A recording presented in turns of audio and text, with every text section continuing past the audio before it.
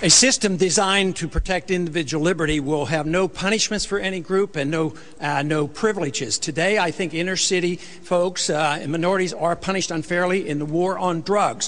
For instance, blacks make up 14% of those who use drugs, yet 36% of those arrested are blacks, and it ends up that 63% of those who finally end up in prison are blacks.